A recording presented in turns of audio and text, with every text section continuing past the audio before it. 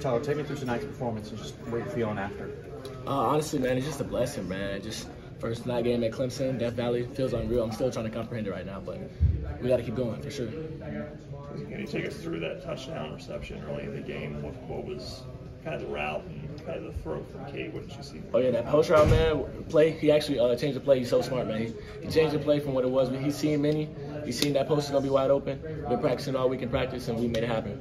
What was the route going to be? It was supposed to be a little box fade, but he checked it to a post last minute, and we made it happen.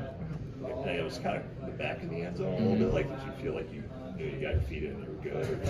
I mean, I was kind of waiting for the referee signal because, you know, I did feel that that goalpost, but, you know, when he gave me that signal, that's when it hit me. You know, the lights went off. That's for sure when it hit me. You know, you're a local kid from Greenville. You wear the number 6. DeAndre Hopkins, obviously, big-time receiver here. It was just a huge day for you. How special was tonight at Death Valley?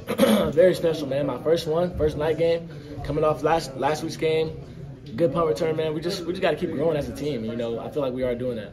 Yeah, and obviously Nate started the night with a bang with his interception return. Just how, like, relaxing was that for you guys to just come out, see the defense step up all night long, and how much confidence did it just give the offense and, you know, take that energy?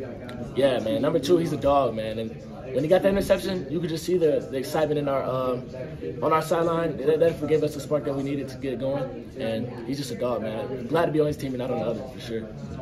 Obviously, there was the high of that touchdown, or the low, the muff punt. Kind of like, what was the feeling after that? You had the feeling like, man, I need to make up for this in some way. Yeah, for sure. For sure, man. Honestly, Coach Sweeney, he definitely relies on the fact that don't let your highs be too high, don't let your lows be too low. You know, we just got to keep working, keep pushing forward, and don't let little things like that get to you. He gonna coach us for sure, but you know, we got to keep going at the end of the day. So how did it feel then when you have the 52-yard return? Does it feel like a little bit of relief after a bad play had happened? Oh yeah, for sure. Definitely some pressure off my shoulders. But you know, we gotta go correct that in practice this week, man. We're gonna be practicing those punt returns for sure. What do you remember from punt return? Honestly, man, I was gonna fair catch it, but then I had looked down for a couple seconds and no one was in front of me. So seeing one guy I had to beat and ran around him and made it happen. Again, you talk about being surreal, wrapping your head around it. What is it like making plays like this? Like, do you hear the crowd, and does it feel real? Like when you're making them at this point, being a freshman?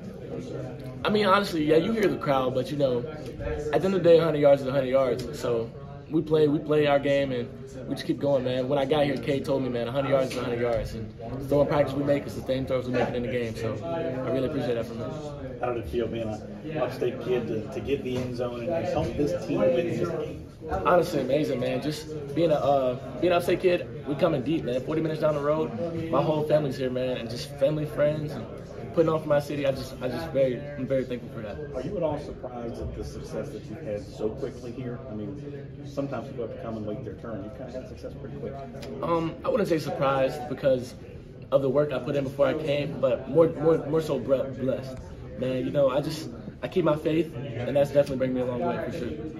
What does the confidence meter register now that you get ready to go into a game that's going to be a little bit different than this one? Next week's going to be a little different. How important was it to see the offense have the success that it did in that first game? Oh, we're growing, man. We're growing each and every day, day in and day out, and just seeing us grow gives us real confidence, man. Cade playing some of his best games, and just seeing him grow as a player and a person, just amazing to see. And we're gonna keep it pushing for sure. Tyler, what's it feel like to just get in the end zone here in Death Valley? Amazing, man. That night game, when those lights go off, I was actually in shock if you actually see it on the news or something, but I was in shock at first. I thought, because I ain't gonna lie, when the ball's in the air, it felt like it was in the air for way longer than it was. So when it came to my hands, it was actually like a relief off my shoulders, man. Just to get that first one, man, felt amazing for sure. And then to do it again, kind of like a dream come true to kind of do 2 in one night. Oh yeah, for sure, man. I've been working, man, and just to see that pay off, man, it's just honestly a blessing for sure. Do you think from a passing standpoint you guys are getting where you want to be?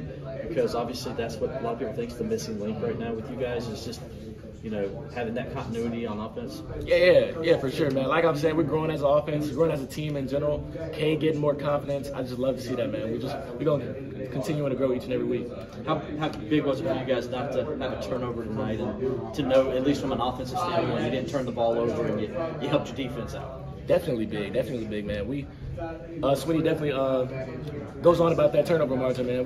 We tie the turnover margin, then we're a pretty good team. But when we win the turnover margin, we won't lose, man. That's definitely a big part of what we do. Talked about being a Greenville product. You're only 40 minutes down the road. You're a true freshman getting major playing time for one of the most important programs in the Southeast.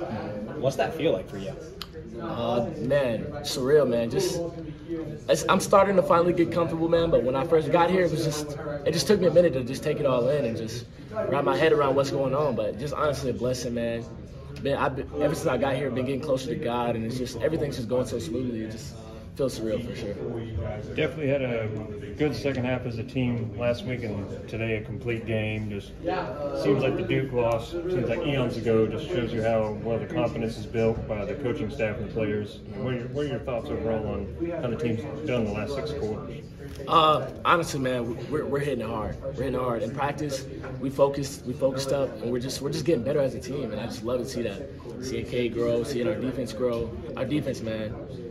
Going against them boys in practice definitely gives you some confidence for sure. Tyler, coming off this win, what's the energy among the team like going into Florida State this week? We definitely got some momentum, man. We just got to keep things going, man. We just got to, like I said, don't let our highs be too high, don't let our lows be too low, and just keep working in practice and do better next week. Let's do it. Any other questions? All right. Thank you.